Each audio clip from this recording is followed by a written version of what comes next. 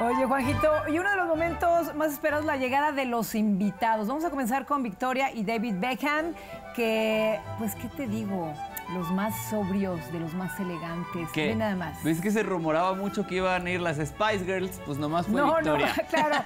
Ahí vemos a David Beckham con un Dior. Y bueno, Victoria, ese toque con este zapato rojo y su fascinator y el color negro me parece de lo más sobrio y elegante. Muy bien hecho, aunque era muy parecido a lo que ha usado en todas este tipo de eventos. Victoria siempre va perfecta, pero pues no nos llamó la atención. En cambio, Oprah Winfrey sí nos llamó la atención. La Pamela, el sombrero que traía ella era espectacular. Fíjate que es una Stella McCartney, que me parece una elección fantástica.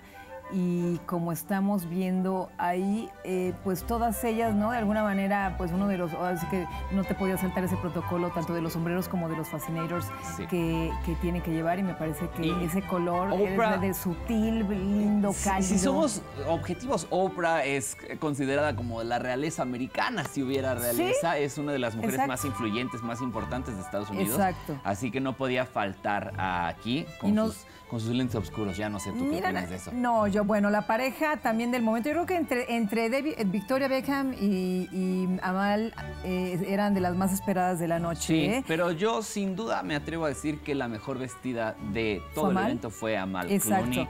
El color, la forma de atreverse a usar ese color. El pelo, la Pamela que llevaba era espectacular. Fue la mezcla perfecta de elegancia, sin ser sobrepasada, sin sobretaparse. Sí, exacto. Estuvo perfecta. Ella tiene un Stella McCartney, fíjate, también igual que Oprah.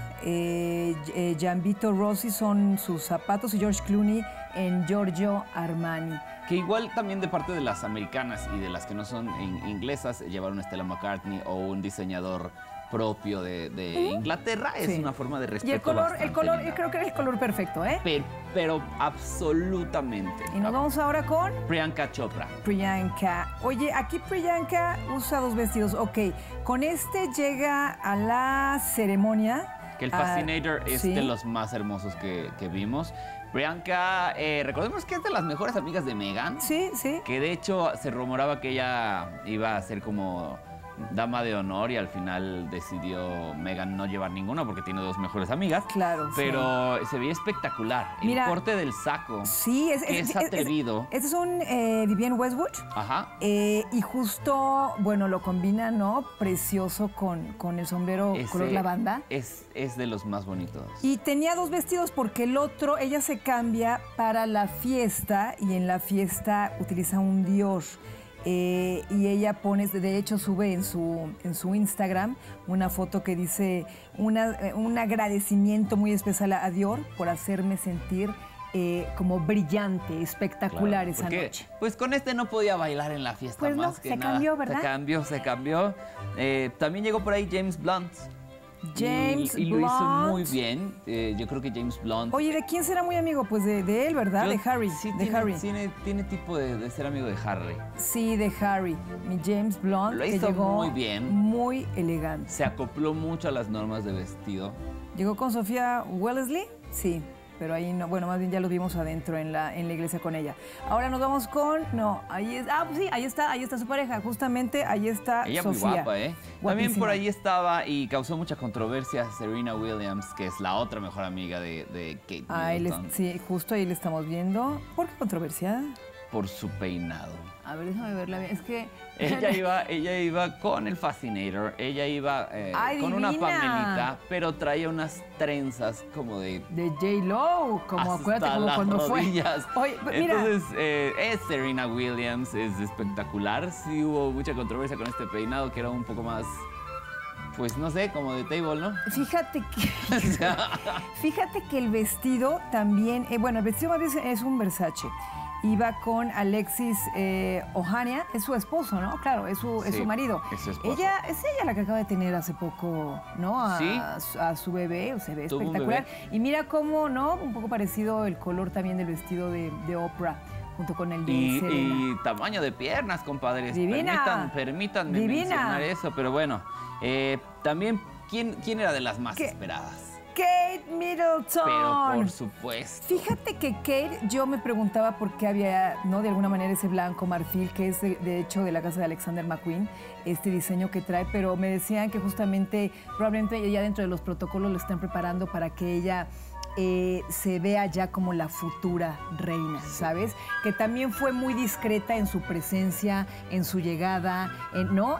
Ella dio, junto con el príncipe William, el foco de atención únicamente tanto a Meghan como al príncipe Harry. Muy discreta. Que aparte es muy elegante también hacer eso, porque ella tiene el peso monárquico. Sí. A la vuelta de la esquina. Ojalá y se salten a Carlos. Sí, yo creo que sí. Ojalá, ahí está con Charlotte. Pero bueno, para que esto William suceda, tenemos a la mandamás, a la reina Isabel. Ay, sí, que ya diga, mi hijito Carlos ya. Ahí está maravillosa, divina, con un... ahí les va. Ella siempre opta por este tipo de colores y le mencionaban que era como un color lime, ¿no? Les voy a decir de quién es, que es de... ¿cómo se llama? A ver, tú ayúdame. Pues yo, mira, yo la veo... Stuart Pearlman, que de hecho sí, siempre hace, ¿no? Como los vestidos. Y llevaba también este maravilloso sombrero de Angela Kelly. Y, bueno, iba acompañada, obviamente, del duque de Edimburgo. Ay, me encantan las flores moradas de la combinación. A mí me gusta lo que hace. Me da mucha ternura, pero me da mucha ternura nivel Carmen Salinas, Paquita la del barrio. ¿Cómo te atreves? En Reina Isabel. ¿Cómo te atreves? O sea, la neta es que sí me parece que ya, señora, se nos está pasando. La bolsa está muy mal. ¿Sí? Sí, haber mezclado estos colores tan increíbles, tan veraniegos. Con la bolsa negra. Con la bolsa negra a mí me parece un pequeño error que ella tuvo. Pero al ser la reina Isabel le puedo perdonar todo, pues porque pues es la reina Isabel. Todo. Bueno, ya nos vamos con Doria Ragland. Que permíteme decir que es mi favorita de la noche. Ella llegó en un Oscar de la Renta. Y esa mirada tanto de felicidad, pero también de querer aguantarse las lágrimas en la iglesia, ¿sabes? ¿No? Ese lugar privilegiado también, obviamente, que tenía que tener.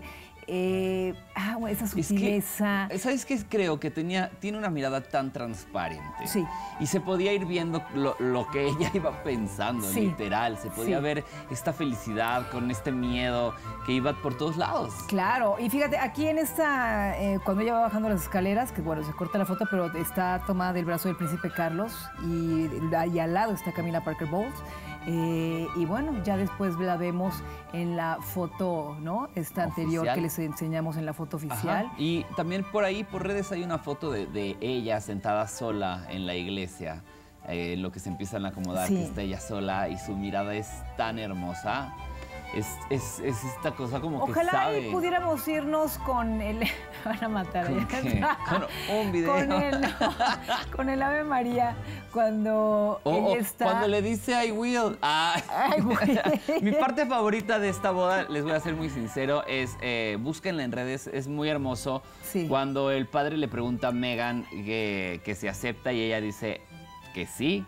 Y la gente en las calles se oye como un estruendo, una porra. Y ella hace una sonrisa como de que no se le espera, ¿sabes? O sea, por más que seas una actriz y seas famosa y tengas todo esto, el nivel de impacto que tiene esto es demasiado. Pues nos hace volver a creer en el amor un poco. En el amor. Pues vámonos con esta canción Stand By Me, con este, pues ahora sí, gospel maravilloso para todos ustedes. Sí me gustó, la verdad.